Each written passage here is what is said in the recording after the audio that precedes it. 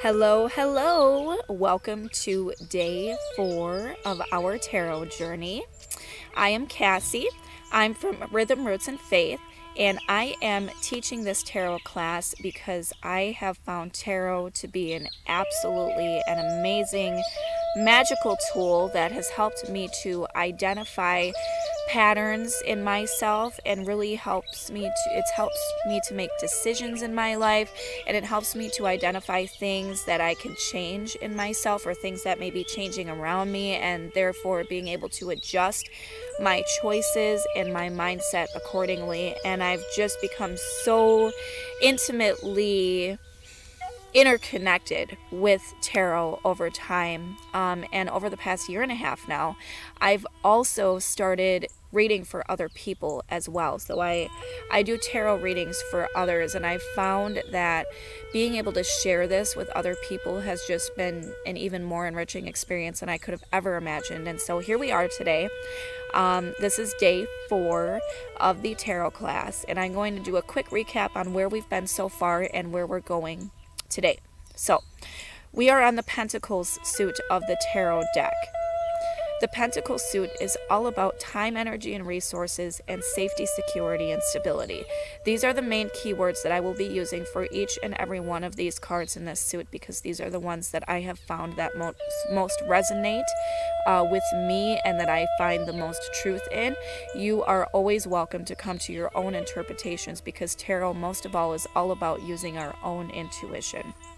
So, Ace of Pentacles is all about a brand new opportunity to build something new, to find fertility and abundance, to really just start over fresh again and build something new and put ourselves into something new.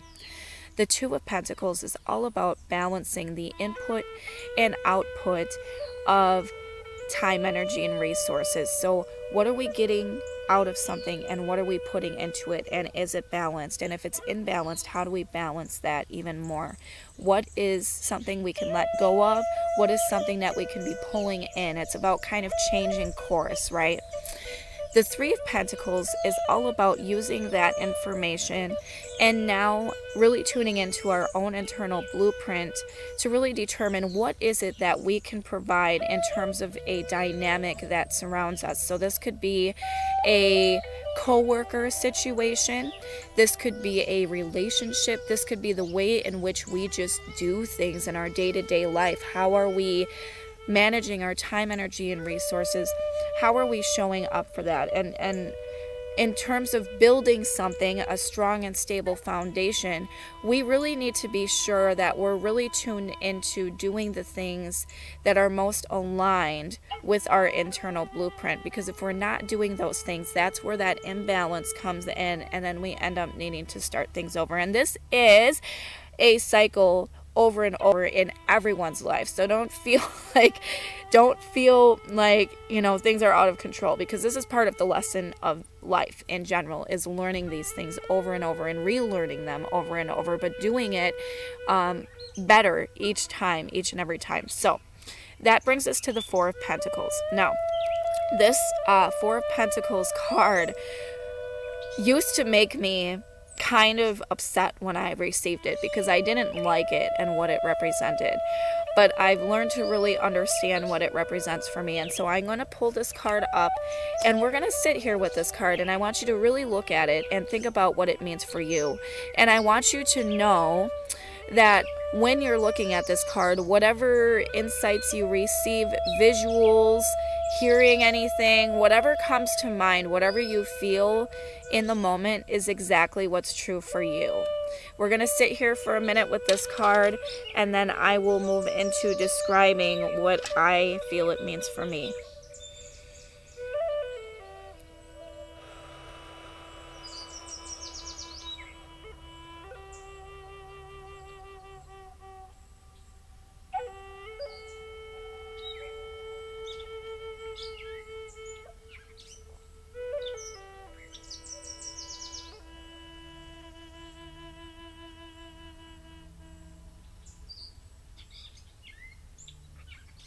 All right, so Whatever you heard, whatever you saw, whatever came to you is exactly correct. Now let's see how that aligns with what I'm about to share with you from my own personal experience and insights. So I'm going to take a look at the imagery in this card, and I'm going to point out the things that I've learned about it and also my intuition in the moment about this card. So the first thing that I notice in this card is this city in the background. There is this city, this empire in the background, okay? In the forefront is a king. We know he's a king because he has a crown on his head. He's also sitting on his throne. He has 4 pentacles. 1 pentacle is at the top of his head. 1 pentacle is here in his hands in front of his heart. And the other 2 pentacles here are underneath his feet. He is in a position that doesn't look overly comfortable. If we really think about what this would feel like for ourselves, if we were in the same position as this king, do you really feel that you would be comfortable in this position? I want you to ask yourself that. I know the answer for myself is no. We can maintain this position for a certain amount of time, sure. But do we really want to maintain this position for a long period of time? My answer is no. I would not want to maintain this position for a very long period of time because it seems uncomfortable. This is all about upholding something.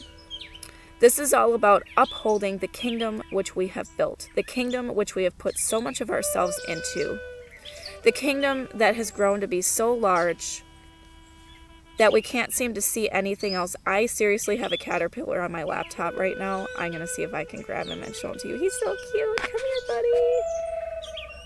Oh, he don't want to. He's like, no, oh, here. Oh. No, he doesn't like that. I'm going to leave him alone. Okay. Sorry about that. Okay. So, hanging on to what we've built with such a strong sense of this is ours and this is mine. I did this. I put myself into this. I don't want to let it go. All of us have been in this position in our lives at least once, if not multiple times, right? I want you to think about a time in your life in which you just felt so much like, no, I put myself into this, I created this, I built this, I bought this, legitimately, I bought this, this is mine, I'm not letting it go, right? That is the energy that I get from this card, okay? This is the energy of really hanging on very tightly to something that was built, and this doesn't necessarily have to mean that it's a bad thing, okay? But it's generally the way in which we are thinking about it and going about it that can tend to be a little difficult. It creates difficulty in life. When we are hanging on so tightly to something that we are unwilling to let it go, we are creating a stuck energy that's not able to flow. This man, if he needs to continue to hang on to these coins, he can't go anywhere. He can't do anything. But he feels so strongly that he's put so much into his kingdom. He's built this kingdom. It's his. He can't possibly let it go. Have you ever felt like that in your life? I know I have. And the message with this card, to me, is that sometimes we have to loosen our grip. Sometimes we do have to let things go. Sometimes we do just have to surrender. This caterpillar is visiting me now. He's down here. Sometimes we just have to surrender and let go. And what does that mean? What does that feel like to you? Does it feel uncomfortable to let go of things that you really, really wanted, that you really, really worked for? Absolutely. But in order to move to the next step, you really, really need to loosen the grip. So this is a message that is very difficult to swallow for some people. And this is not necessarily the only message that comes with this card, But most often when I receive this card, it is the message that is for me. It is a message that is for the people I've read for, and I found it to be the most true for this card. So this can be a difficult message to swallow, and it's even more difficult because whenever it is that you're receiving this message of needing to let something go, of needing to surrender, it's generally a truth in your life right now in the present moment. So whoever you are, wherever you are, really listen to this and really think about this. What is it in your life that you have been hanging on to so tightly that you've been unwilling to let it go? What is it? And why are you hanging on to it so tightly? And what really, really is going to happen if you do loosen your grip a little bit? It doesn't mean that you have to, in some cases it does mean that you have to seriously just completely let it go. This could be a toxic relationship. This could be a situation that's showing you that you're really unhappy in your job or in your work life or in your home life. This really can be presenting that to you, and that can be really, really hard to swallow. And sometimes we really do just need to completely let it go. But other times it also just indicates that we just really need to loosen our grip a little bit. Maybe we're stomping our feet a little bit too hard. Maybe we are, really trying to maintain that sense of control a little bit too much. And again, the message with this card also is that none of us really ever has any control over situations. We need to allow ourselves to let go and flow in order for energy to move. We can't maintain this position of stuck energy for very long. And so I want you to really, really think about this in the moment and ask yourself, where in my life have I been in this energy? Where have I been hanging on too tightly? And what is it that I can loosen my grip on? Think about that for a minute.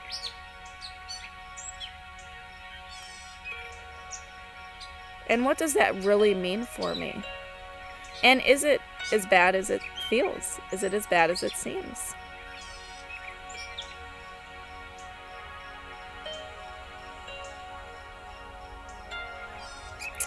All right, guys. That is the Four of Pentacles. It's a hard card. It's a hard lesson. But it is a very necessary one. And we will go through this lesson many times in our life. And that's also, tarot represents the life journey. And tarot really shows us what point in our lives that we are in. And so I can say for myself that I have been in this energy of needing to let things go and surrender. And I know it to be true for everyone who this video comes across as well. So I thank you so much for sitting through this and really contemplating it.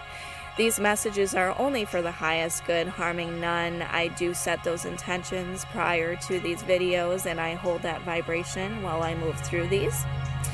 As a reminder, I do read for other people as well. If you're ever interested in your own personal tarot reading to really identify what's going on in your life, I would absolutely love to do that for you.